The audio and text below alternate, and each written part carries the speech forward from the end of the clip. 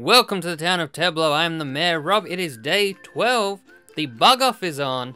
Nookling Junction is closed and has been turned into a big blue scaffolding thing.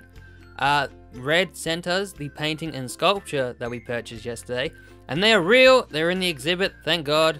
The two we picked were two real ones. Good effort. Nat is holding the bug off here, this little lizard man. He is closing out at 6 PM. We gotta go catch a bug. And if we score high enough points, then we'll win. So everyone in town is out with their bug nets trying to catch bugs. I tried to catch a butterfly, but I smacked Annabelle in the face. I felt really bad about that. Not so bad after I caught a peacock butterfly, which scored me a whopping 95 points. Yep, 95 points. Put me in first place. To celebrate, I went over to the Able sisters, talked to Sable. I think I'm growing on her. I bought a new blazer because I figured I was going to be first, and I need some nice new clothes to celebrate this. And I came first, got the gold trophy. Kiki was third, Ricky was second. I met Phineas out in the dark. He gave me a badge, the backyard gardener badge, for, you know, having a strong interest in gardening with all my flowers. I head over to Ponkus again to hang out with Kale. I gotta say, I don't know what happened to his town in the time that, you know, we basically became mayor at the same time.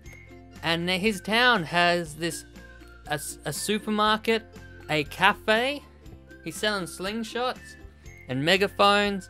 I may have bought his cookies. He had 2 cookies for sale. He asked me, did you buy my cookies? I said yes, I'm not gonna lie. But I soon learned his secret.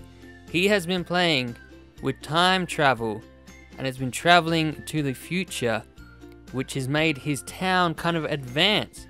But he told me that his town was founded on a temporal rift, which I didn't believe.